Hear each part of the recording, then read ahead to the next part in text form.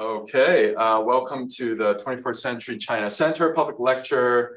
And of course, the School of Global Policy and Strategy is where we are. We're home of a master's program in Chinese economic and political affairs.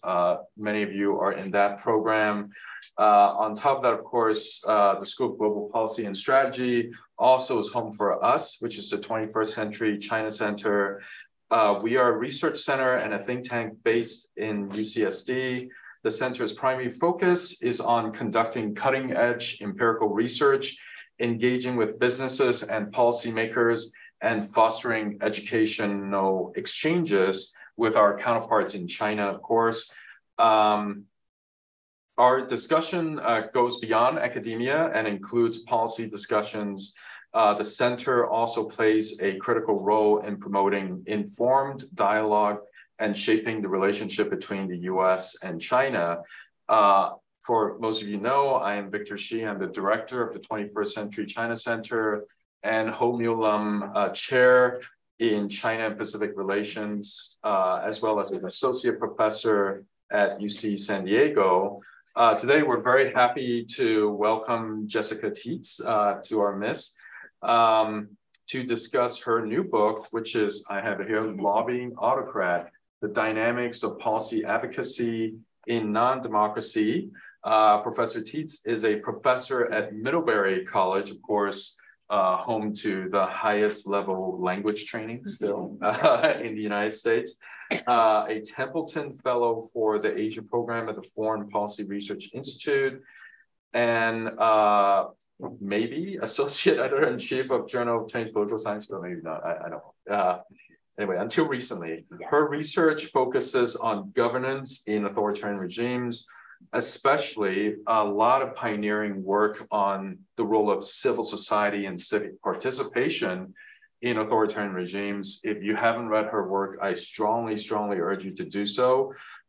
She's author of Civil Society Under Authoritarianism, the China Model, published in 2014, as well as Local Governance Innovation in China, Experimentation, Diffusion, and Defiance with Bill Hurst. Yes, we won't get into that part. And then, of course, the new book, co-edited with Max Rumping, Lobbying the Autocrat, The Dynamics of Policy Advocacy in Non-Democracies. I think the title is kind of gives us a strong hint of what's in store, and I can't wait to hear more about it. Thank you. Great, thank you. Hello, everybody. Thank you all for coming out. And just a quick technical question. Is it okay if I get rid of the Zoom screen box? I think that hides it, right? Yeah, that'll hide it. Okay, perfect. That way you all will be able to see the screen without a box in the middle of it reflecting you. So what I wanted to do today, because we have such a short period of time, so it's a big book project, but I only have 30 minutes. And so rather than try to cram in a whole description of the book in 30 minutes, which would be miserable for you, miserable for me, instead what I wanted to do was really talk about the motivation of why we did the project, like what we were trying to accomplish, and then focus in on the key lessons. And then I'll try to punctuate these with some examples of my research from civil society in China, but then I wanted to save all the rest of the time for discussion and Q&A. So hopefully we'll have a really good discussion. It won't just be me talking. So first of all, for political scientists, when we study regimes, we try to divide them out into, democracies and non-democracies.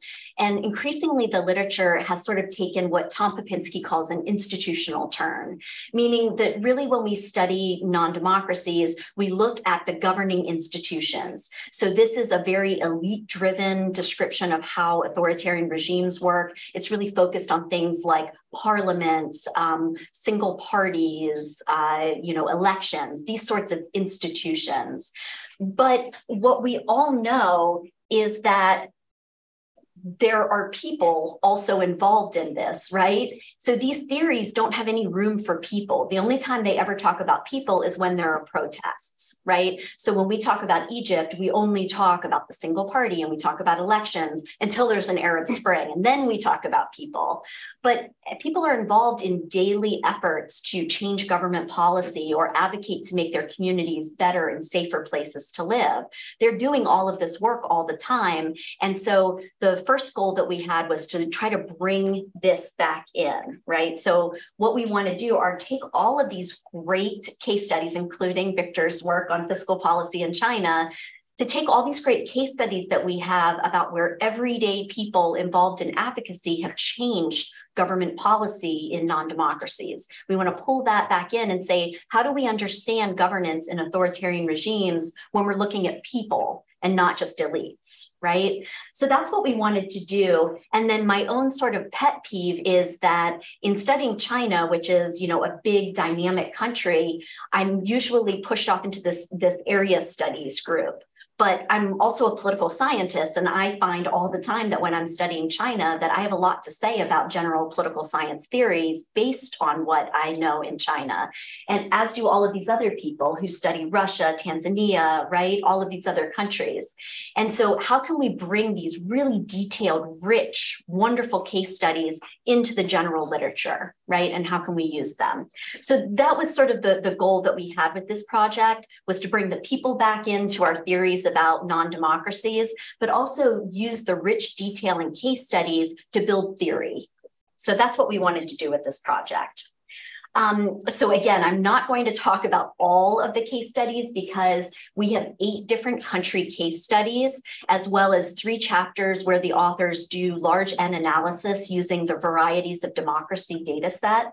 If for those of you who are working on graduate work or undergraduate research, it is a fantastic resource. So check out the website. There's just so much more data that we have about authoritarian regimes than we're used to having, right? They really used to be black boxes and there was no information. And now there's a lot of information. So, this is looking at entry regulations on civil society and access to policymakers. And the reason that I wanted to show you these cases is that we're looking at a wide variety of cases here. So we're looking at authoritarian regimes like China, which is fairly authoritarian, all the way up to like Montenegro, right, which is more of a competitive authoritarian regime. So some of these countries have elections, some don't, and then some have also moved back and forth or flirted with authoritarianism, right? So like if you look at Turkey, you can see a lot of movement over time. And so we try to look at all of these really diverse cases because we're trying to identify these patterns in non-democracies for advocacy. So what we do is we use a framework. Those of you who study American politics will probably recognize this framework immediately. This is a life cycle approach to interest groups, and it's used to research democracies, right? So the United States, Western Europe, all of these countries. And basically what it does is look at each stage of the life cycle for advocacy groups. And it looks at how in democracies mostly, how groups form themselves, how they compete with other groups in the marketplace of ideas, what sort of advocacy strategies they use, and then what sort of outcomes do they get. So this is a really typical framework used in a democracy. And you might say, why would you use that framework then to look at China? China's not a democracy. But the reason that we wanted to do this is we wanted to try to understand the ways in which non-democracies were unique and the ways in which they were similar to democracies. And the reason that we wanted to do this is that we thought that it would shine a spotlight on what was truly unique, right? And then what was just something that we see with lobbyists. So I'll show you the findings and see what you think to our efforts. So in this first stage, remember, this is the stage where groups haven't existed and they're just forming. So they're trying to register themselves and get some sort of legal status. They're trying to attract volunteers. They're trying to get funding, right? So this is just that first stage when they start to form. And what we see in our case studies, again, those 8 countries, is we see that in autocracies, as you might expect, we see fewer numbers of groups and that the groups are smaller. So we don't see necessarily like an Oxfam forming in an authoritarian country. So we see fewer groups and the groups are smaller. We also see that there are these no-go issues. So there are certain issue areas where groups just can't form. They won't be allowed to form, right? And so the registration process or the funding process will hold them out of certain areas and not allow them to form. But really interestingly, we see that in this stage, groups that are providing technical information, especially in a developed economy, that sort of information is valued across the board. Groups like that thrive, whether they're in democracies or whether they're in authoritarian regimes. We also see that this is also driven a little bit by issue area, right? So there are certain issue areas that whether you're in a democracy or an authoritarian regime, we just don't see groups forming, right? So that people are being motivated by policy. So we see some differences, but some similarities in this first stage. In the second stage, I like to think about this as like an ecology, right? So I've already formed my group and, you know, I have volunteers and I have some projects. Next, I have to go out and I have to compete with other groups who have different ideas than I do. And I have to try to win funding and I have to try to win approvals to do my projects, right? So it's kind of like competing in an ecology to see who's going to come out on top. And I have choices to cooperate with other groups or to compete with them. Right? So inside of this ecology, what do we see? Well, in authoritarian regimes, we see that there's lower density and lower diversity. So what this means is we don't see as many groups in this system. So they're just overall fewer groups. We also see that groups tend to be clustered around certain policy areas instead of, you know, having groups that are addressing all different policy areas. And then really interestingly, because I see this a lot in China as well, is we see in authoritarian regimes, there isn't one ecosystem, there's actually two. So in a democracy, there's sort of one ecosystem. We're all competing for like Ford Foundation funding, right? What we see in authoritarian regimes is that the ecosystem sort of forms two bubbles that don't interact with each other. They're completely independent. And these are the sort of regime loyalists or people who are close to the government. Sometimes they're even government organized groups, but these are the people who are the insiders. And then you have the more independent groups that are the outsiders. And they're in two completely different ecologies, different funding sources, different approval process, and they hardly ever interact, right? They both work on their projects in the same space, but as two separate entities. So that's a really interesting finding that we found in authoritarian regimes. However, we also see that a lot of times this competition and cooperation dynamic is really similar to what we see with other advocacy groups in democracies. We see that they're competing with each other based on policy ideas mostly. So they have different ideas for how to solve a similar problem, and they're competing with each other because they each think their idea is the best, right? And then we also see that they try to differentiate themselves from their competitors in a really strategic process. We see that in the United States as well as in China. And then in the advocacy strategy, so this is where you have groups, they've gotten their funding, they're ready to launch their project. How do they launch their project? What sort of strategies do they use? Did they pick public protests? Do they pick public education? Do they want to hold a conference, right? How do they try to influence the government to change their policies in the way that the group wants? And what we see here is that in authoritarian regimes, your political resources matter a lot more. So what kind of access do you have? Do you have access to local government officials? This is a really big resource for these groups. And then we also see that in authoritarian regimes, there's this preference for seeking local policymakers versus national policymakers. So you don't see that a lot of groups like environmental groups in China, they're not going to Beijing and trying to knock on Xi Jinping's door, right? That's not what they're doing. Instead, what they do is they try to work at lower levels of government where they can access the policymaking process more easily. We see this in Russia, in Turkey, in Malaysia, in almost all the cases we looked at, we saw that they preferred local strategies. But similar to what we see in democracies, we see that most of the decisions about advocacy are actually driven by the group and their resources, right? So if they're a young group with a lot of tech savvy people, they'll probably pick a social media strategy because that's where their strengths are. So a lot of these choices are actually driven by the dynamics and the resources inside the group rather than the outside situation.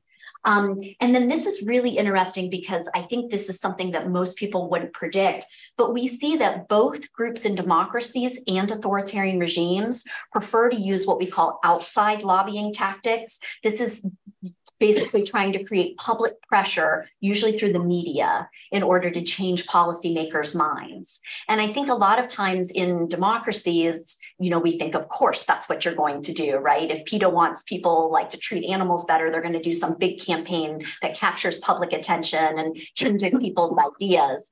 But you imagine in China that this wouldn't happen, right?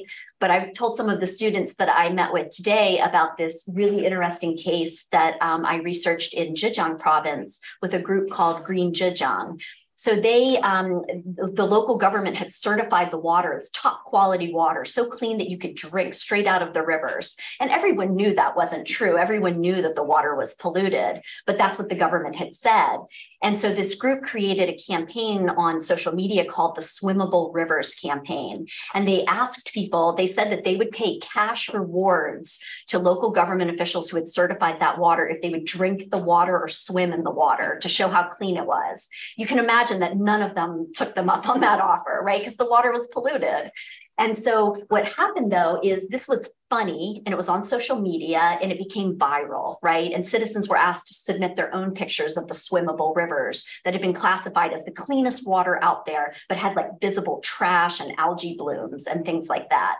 So it gathered so much attention that the party secretary for the province said, okay, we need to stop and we need to recertify all of the water. At that point, the group no longer kept pressing. Instead, they pivoted and they said, we want to help the government with their work. So we will meet with all of the local government officials and talk about this river chief model in Europe that's being used and is really successful. And we'll help them implement it in China. And so in Zhejiang province and a couple other provinces have done this, we see that now there's a local government official who's in charge of the water certification. So it's a double certification process, right? So the Environmental Protection Bureau has to certify the water, but then a higher ranking government official has to sign off on it, and it's their responsibility. If they test the water and find that it's not what they certified, that person is held responsible. And so it's been a very effective system. And that was through a media strategy of like, political satire.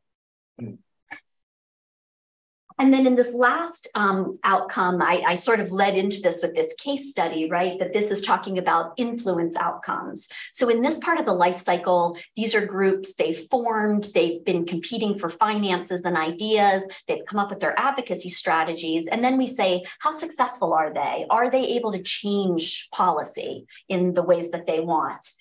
And so what we find is that in authoritarian regimes, that there are certain areas that are sensitive and groups can have no influence there, right? But in areas that aren't considered sensitive, we see that groups do have a lot of influence. For those of you who study, the fascinating topic of trash or waste management in China, about the no burn coalitions and how they fundamentally shifted the policy that China had signed on to, that they were going to incinerate trash, right? And now they're no longer considering that strategy. There's the plastic bag ban on thin plastic bags. There are so many examples that we have of this. So in areas that aren't considered sensitive, we see a lot of policy success. And then we also see that specific types of authoritarian regimes are more open to this influence than others. And these are regimes where their claims for legitimation, the way that they talk about themselves and why they should be the rightful government, are based on either economic performance or democratic procedure. So these are procedural regimes, right? So for regimes that talk about, we won these elections, so this is why we get to be in power in Malaysia, they are much more open to civil society campaigns and lobbying campaigns, right? But also regimes that need highly technical information that is often hidden at the local level, they also are open to this influence because these lobbying groups carry this information to them. It's trusted information and it's information they couldn't otherwise gather. So these types of regimes we see are very open to lobbying influence. The other thing that we see is that when you have these, I guess you could think about them as sort of schisms or disagreements over policy. So this is similar to what we see in democracies, and you could probably think of a million examples of this. But basically, if we see that there's elite disagreement, right? So there is a divide about what is the best policy, and elites aren't able to take action because they don't have consensus. Or in a situation where there's just uncertainty, like it's an emergent issue, like regulating AI, right? Something like that. No one knows what the right answer is there. That's particularly in both democracies and authoritarian regimes where we see people turn to expert groups, right? Lobbying groups, because they're advocating a solution. And what they can do is find allies in this system and then try to push their policy opportunities through. So this is basically just a window of opportunity that we see both in democracies and authoritarian regimes. So this is what we find then. And so when we look at these stages, what we see is that democracies and authoritarian regimes are different in the earlier stages. This seems to be where most political pressure is on these groups. So the pressure is on allowing them to form in the first place, to register, to get resources and start projects. Once they do all of that, once they get through that process, then we see that as far as strategies they're picking and the outcomes that they have, they're fairly similar to lobbying in democracies, very similar strategies, similar outcomes.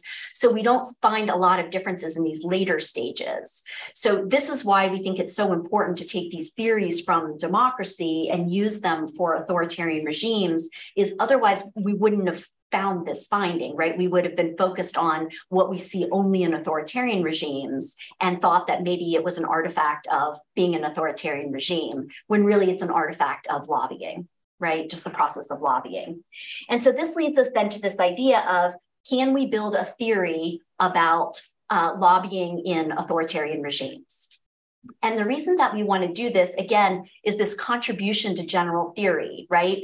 So when you study authoritarian regimes, it's only about elites and institutions. So if we want to bring people back into that study, we have to have a way for people to think about their single country case study. How does it fit and how is it unique? Right? And so what we tried to do then from all of the cases is we came up with 3 conditions that lobbyists in authoritarian regimes have to deal with that lobbyists in democracies don't. And this patterns or structures all of their activities. And so the first one then is access to policy making. So first of all, the size of the policymaking elite in authoritarian regimes is much, much smaller than in democracies, right? So we typically don't see that there are very decentralized models with powerful decision makers at the local level. And instead, these systems are much more hierarchical.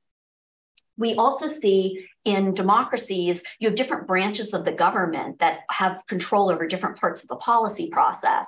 So you can lobby the executive branch, you can lobby the legislature. In authoritarian regimes, powerful elites are usually clustered in one body and not in others. So just the number of people that you need to reach in order to change policy is much, much fewer, and it's harder to reach them, right? So that's one thing then that is completely different that structures lobbying. And then also the sources of elite policy competition. So in democracies, we see that people are competing to get elected, right? And this is their source of competition. In authoritarian regimes, they might be competing over very, very different things. And so what groups have to figure out are where those divides are. And if you choose to ally with one side versus another, you have to know then that that moves you into being a political entity, right? You've now become part of the political structure. So it can be a successful strategy, but also a dangerous strategy. So that's one thing we see is how do they get access to policymaking, right? And that's different. The other thing that we see is information demands are different in authoritarian regimes versus democracies. So do leaders have availability of the information they need to make policy? Oftentimes they might not. Sometimes local level officials hide that information because they don't want to get in trouble. Sometimes there are communities that have been repressed by the government, and so the government can't collect information easily. So oftentimes they don't have as much flow of information. There isn't like an independent media that's doing investigative reporting. And so policymakers can just read the paper to know what's going on. They don't have opinion polling to know what public opinion is, right? So there's a lack of information, which can make it so that there are more opportunities for these groups in authoritarian regimes than in democracies. There might be a need for them. And then also, what is the need for policy relevant information? This is really important when you think about all the different regimes that we looked at. Does Kim Jong-un care what your public opinion is? Probably not, right? So in North Korea, they probably don't have a lot of need for policy relevant information. But for some of our other countries like Turkey, which is embedded, with the EU and the global economy, or China, they do need policy relevant information. They have large, complex economies and they need this information. So that opens Turkey and China up to lobbying in a way that you wouldn't see in North Korea. And then the last factor is social control. So unlike democracies, which of course can take coercive action, but in authoritarian regimes, coercive action can happen at any time, and it can change, right? So you can be advocating for something that's not sensitive, and then it becomes sensitive, right? So overnight that can shift. And so we see the constant threat of repression, but we also see that there is sort of a repertoire of repression. And so there's harder repression, like we're going to jail you, and softer repression, like we're going to surveil you, right? And then there are also policy red lines. So in democracies, we don't see that there are policy red lines in the same way that there are in authoritarian regimes. So like if you want to investigate the dictator's family's personal wealth, that's probably not a good idea, right? That's probably a red line. So this is what we see. And so those three conditions then, access to policymakers, access to information, and the possibility of coercion, those are going to pattern or create the playing field for lobbyists in non-democracies. And so what we argue then happens is that it's not that we don't have lobbyists who are effective. We do, but they have to be really adaptive. So they have to understand these trade-offs, and they also have to be willing to pivot. So that example of Green Zhejiang that I gave you, they knew when to use humor and attract attention and when to pivot to being an ally of the government. Let's help you find a solution, right? And so those are the sorts of lobbyists who are effective. And we argue that they're thinking about making an exchange. So they're exchanging access to policymakers for information or other types of assistance. And they're thinking about making an exchange like that. Mm-hmm. So that's what we argue in the book. And again, I can't really do it justice in such a short time because there are these 8 country case studies. The case studies about Turkey are really fascinating. Malaysia, Cambodia, there are really, really great cases in the book. And so you should definitely take a look at it and try to read some of these cases. You can order the book, but also they've made it open access. So if you go to the website, you can read chapters of the book for free without purchasing it. Maybe I shouldn't say that, right? I'm trying to get people to buy my book, but you can read it for free. So please do look at it. What we hope that people do is they take this model that we've developed and they use it for their research. So if you are doing a case study of a particular type of group in a non-democracy, that you take the hypotheses that we lay out for those 3 conditions, and then you use them to test your case. And it will show you what's the same, sort of what we see throughout other non-democracies, and what's unique about your case. And so that's what we hope people will use the framework for. So I'll go ahead and stop there and turn everything over to Victor. Thank you.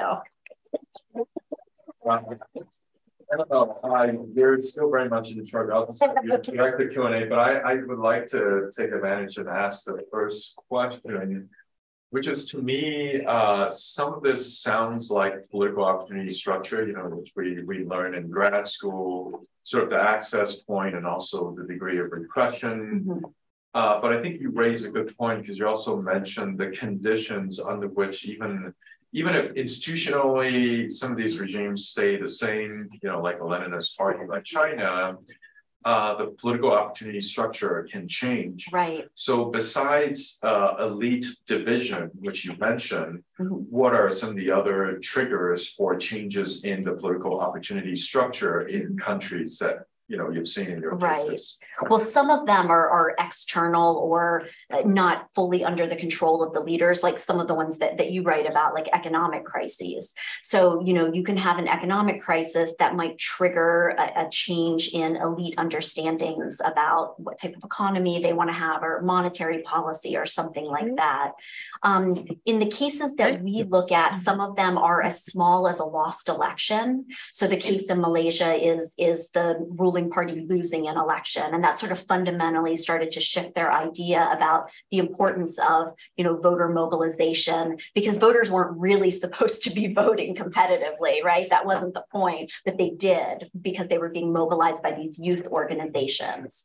And so sometimes it's as simple as losing an election that you thought you would win, and in other times it's much bigger things. But what we're trying to look at, I think the way that we differ from the political opportunity structure is that, as with that research, it's a little bit sort of post hoc, like once the situation opens up, you're like, look at that political opportunity structure that opened, but how do people know it ahead of time? And that's what we're trying to get at, is that the structure of the policymaking environment is driving these choices, and that these lobbyists are adapting to conditions as they change. So they're almost, maybe it's too much to say that they're creating their own windows of opportunity, but they're definitely trying to create leverage constantly by making exchanges. And so they're saying things like, you have a policy concern and we have an answer to that policy, so let us help you. And so that's not exactly what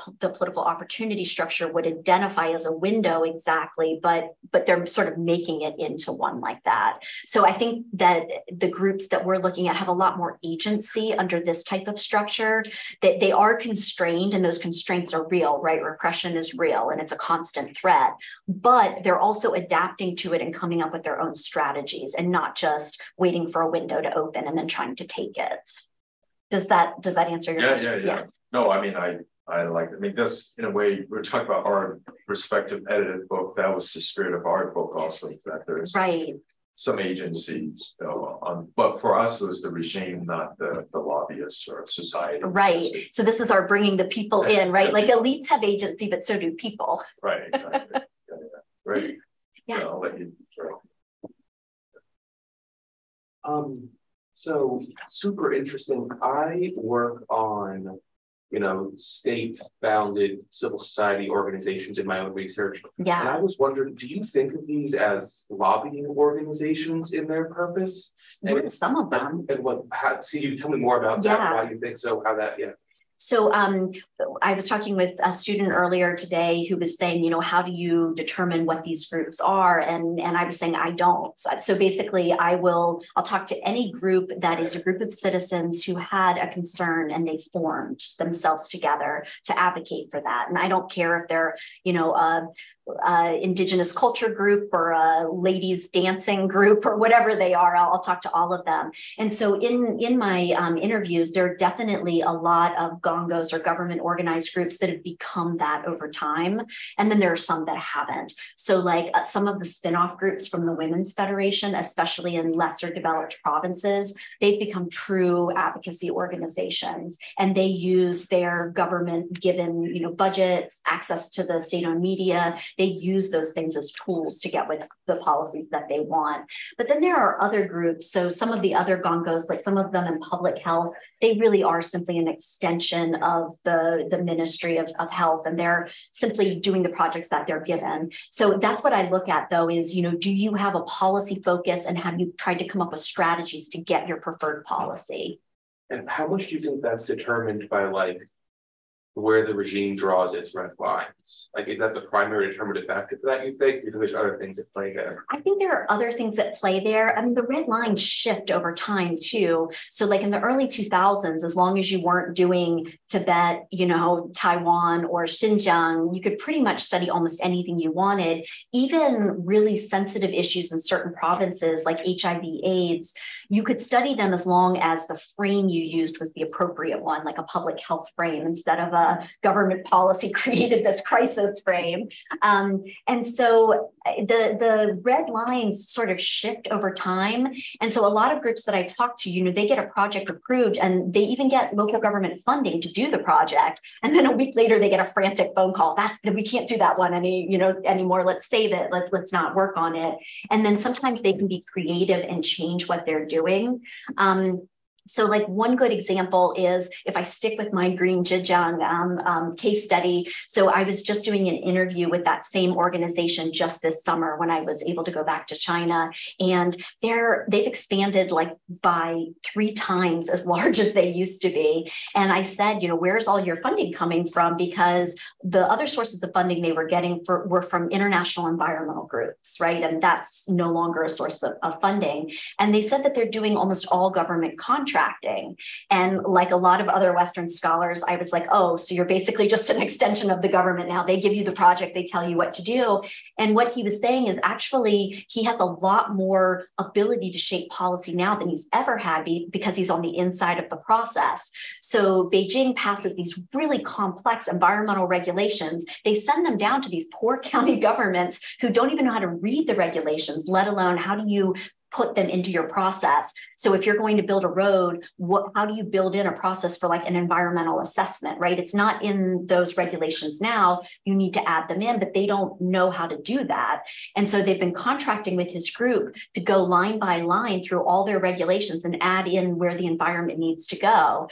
But they don't know how to read the regulations. And so he's added in all sorts of public comment periods and like citizen town halls for affected communities, a notification period before the project starts. None of this is in the actual regulation, but he thinks it's important if you're going to have an environmental policy. So he's added all of these things in, and now the government just does it because that's what's written down in their procedure. So, in a lot of ways, this being close to the regime can be a source of power. What I usually ask is more about who sets the ideas, where do the policy ideas come from, and how does that process work with the government? So how much control do they have over the policy versus you? And so that's the key question for me that I try to look at. Yeah. Just as a two-finger on that, because I was thinking about the same thing, because what I have observed in the case of China is that there were a lot of so-called 体制内的, they sometimes can be lower level cadres, right, who have certain ideas, who just wanted to sort of bring this to the attention of the higher authorities. Right. So a lot of things going on sort of that way in the system. Yeah. Whereas the government would cast very suspicious eye, no matter how good the idea is, the policy idea is, on anyone 体制外 associated with America or associated with some kind of a groups. So that brings up the question of your basic frame, the philosophical framing of the state and society. So in a way, what you're describing is much more akin to what what's his name? We coined this term called state in society kind of perspective. Right? You probably know who we are talking about. The used to be the UW Seattle for but you're not talking about the social corporatism framework. No. But anyway, maybe come to. Okay. So in other words, the boundary between the state and society, the way that you're presenting them, seems to be a bit more rigid than what actually is happening. That I've known, fairly high-level officials is in the finance area, for example. They form a group called, 金融50人, for example, right? Finance 50. Right. But these are pretty much elites in the absolutely, right? And they are very much in the government. Absolutely. But they team up and they push some ideas from outside. Yeah. Right? From seemingly from outside. So that's the question about state society about it. And are you using the same way with what you mean by lobbyists as policy entrepreneurs? We often in the literature we talk about policy entrepreneurs. Yeah. That's basically the framework that we're using. So anybody who is lobbyists and then policy entrepreneurs, you're using them right, exactly. Okay. And so in the book, of course, we have pages of definitions about which groups fit this definition and what lobbying means in this context. But that's basically what we're saying is that people who want to change policy. And, I actually agree with you, though. I don't think that there is a strong boundary between state and society. I think that it's blurred, and it's blurred on purpose because of the rules. So the changes in 2016 to the charity law and the overseas NGO law, it divided out the NGO community into domestic versus international and sort of walled them off from each other in order to blur those lines between domestic groups and the government. And in lots of areas, they were already fairly blurry, like the Gongos. And then I also interviewed lots of government officials who, they're forced to retire at a fairly young age, but they're young, they're healthy, they want to contribute, they think they have good ideas. And so a lot of times they would form these like civil society groups and try to lobby the government. Of course, it's calling the person that took their job and saying, hey, I have a good idea. But we count all of those types of groups as well because they're trying to change policy. And so then we would just break them up by their tactics and see what tactics they're using. Those are the regime insider tactics, right? Instead of the outsider tactics. So I think that that's actually very, very blurred. And I think that that's sort of a hallmark of governance under Xi Jinping. He's blurring the line between SOEs and private companies. He's blurring the line between state and society, where the state ends and civil society begins under a contracting model. I think that's all very purposeful. And what I'm looking at is how do groups under those conditions still decide what policies they want and how do they push for them? And then what I want to study is their tactical choice, like which tactics do they pick and how successful are those tactics? So I guess I don't have a lot of judgment about the group origins or whether they use insider strategies or external strategies. I really just want to know, like, what strategy are you using and how effective is it? What is the exchange that you have to give up? And that's what I was really curious from Green Zhejiang. They're housed now actually in a government building, in the local community building. And so saying to him, like, is this a good choice or a bad choice, right? And so, but he was talking about the trade-off. So there are good things about that choice, and then there are some consequences. But he's well aware of those things and is thinking, about them. Joe McDowell, that's the person. Oh, yes. Yes. Yeah. Yes. Yeah. I may have a question. So you mentioned a lot of time of the right lines, and I have a question about how to identify this kind of question, the collusion behaviors between the government and the business. And it's a common sense, for example, especially in the medical, maybe the health policy, health insurance sector, the medicine, the pharmacy companies want to fund some university professors and try to provide a really, really good, maybe a paper, maybe a conclusion that they can make their medicines into the list of medicines. Right. And that will get some much money and from the health insurance. So this is kind of the conclusion behaviors. Is that kind of the beyond the right line or below the right line? Is illegal or legal step? Well, Xi Jinping's new anti-corruption campaign is in the medical sector, so he says it's illegal. So it's not just a red line; it's illegal behavior. It's part of corruption.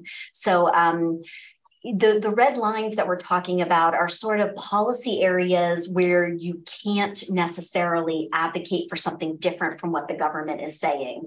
So that's really clear in the case of Taiwan, right? So if I'm a civil society group and I want to talk about, pathways for independence for Taiwan, that's a red line, right? I won't be able to form a group and I won't be able to advocate for that. So that's an easy one. The trickier ones are ones that shift over time. So sometimes there are things that, because they're phrased a certain way, they are talked about. And then once they get phrased a different way, you can no longer talk about them. So those are the trickier red lines that we were talking about, the adaptive lobbyists have to understand. And so you'll see that sometimes the agenda stays fairly constant, but the ways that people talk about things, they shift, right? So they shift from like harmonious society to common prosperity, and there's sort of new framing put on things to keep it out of a sensitive area. But you have to be really careful with this because, again, these red lines shift all the time. So in a recent survey that I did in China, when I wrote the survey, it was okay to use Xi Jinping's name in the questionnaire, but by the time we were ready to launch it, we were no longer allowed to use his name. So it's kind of like Voldemort, right? Who shall not be named. So you had to say like the current leader, the leadership in the last 10 years, right? So you had to sort of use these phrases without using his name. So that's what I mean about adapting to those red lines. So you could choose not to do the survey, or you could choose to use some creative terminology. Yeah, do you want to take questions? No, go ahead. Okay. Yeah. Hi, I just wanted to ask, as a follow-up to the previous question, how different is the process of forming a civil society group at different levels of society? Because you talked about how people who are in these groups are oftentimes already in the system, like maybe they had the job previously, right? And like especially in a place like in autocracy where there's a higher degree of like just political repression or general like apathy, like how, like what does the process look like for an average citizen who may want to like lobby on a specific policy or become part of a group? Yeah. How does that work? Well, so since 2016, the process is that you have to register with whatever the local level of the Ministry of Civil Affairs is. So like, let's say you're at the city level, that would be the Bureau of Civil Affairs that you would go and you would register with. And you have to fill out this paperwork that sort of gives the group name. You need a separate bank account with a certain amount of investment.